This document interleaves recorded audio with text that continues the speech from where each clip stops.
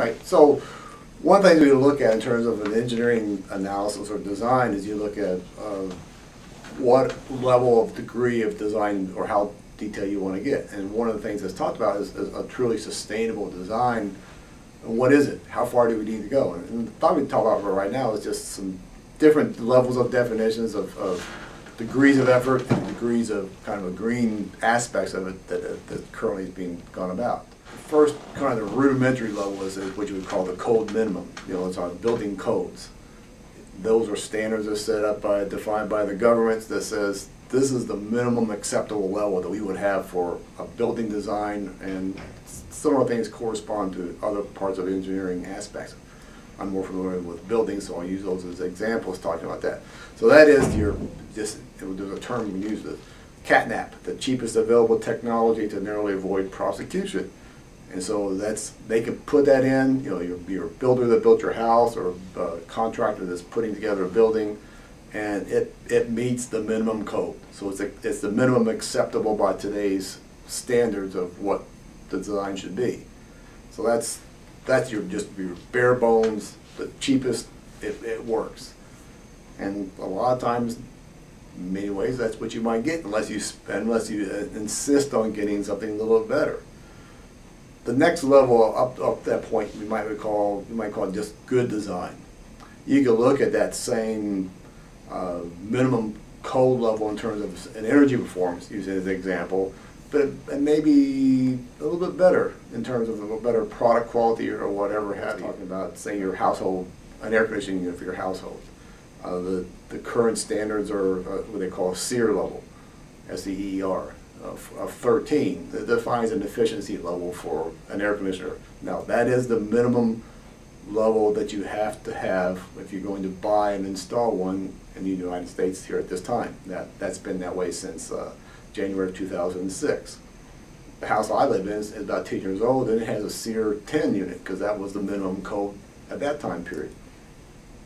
So if you go out right now and find basically the cheapest SEER 13 air conditioning unit and put it in your house, is what maybe a typical builder might do, they've met the minimum code. That gives you that code minimum level.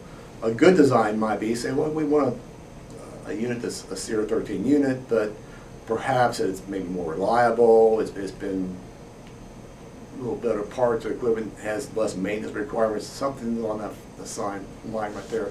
That's what you might call a good design. Good design still meets the code, but it's not really, doesn't really necessarily means it takes account any kind of green aspects to it. The next level up, you might say, would be, say, a green design. There, using your household air conditioner as an example, you might say, well, you can buy say a SEER 15 unit. A little bit better than the code minimum. You're going to pay a little bit more for it, but you know, the green design aspect is something that will be, it's not quite as bad as what our current technologies, what you normally would expect right there, because it's taking into account of trying to be a little bit more environmentally friendly. It's not all the way to where you need to go, but it's at least it's not as bad. Is what some people kind of describe it right there. So you can buy maybe a SEER 15 unit and put that in your house, and you've got a little bit more environmental friendly. You could call that a green feature.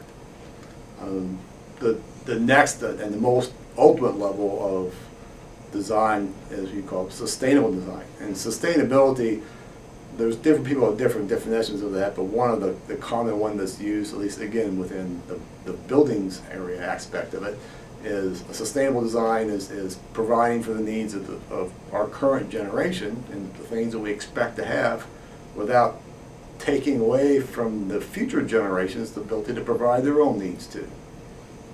I have a 4-year-old granddaughter, and then when she gets to be our age of looking at wanting to have a house and wanting to live a life, what we do in a truly sustainable society, what we've done now won't adversely impact the ability of people a generation or two in the future to provide their own needs. That's truly a sustainable design. So how would we get that? Well, and a sustainable design, say for a building, would have the whole building designed such that it uses the minimum amount of energy needed to provide your comfort, your lighting, or whatever you need to have inside a building, But it's also doing things like, creating its own energy, renewable energy, through photovoltaic panels or solar hot water, or, if you're in the case where you've got wind resource around you, you're creating that amount of energy, and also looking at, it's been designed such that the materials, when you need to make a change, you can take those same materials and reuse them, reuse or recycle those materials again.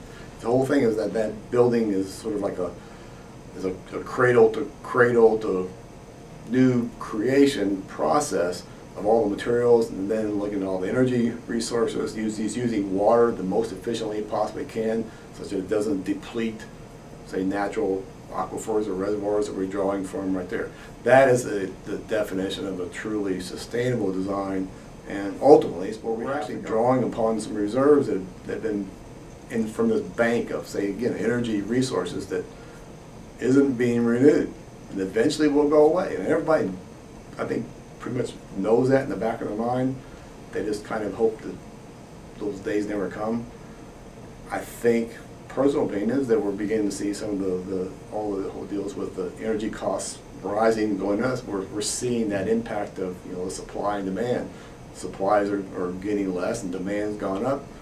Economics is taking place.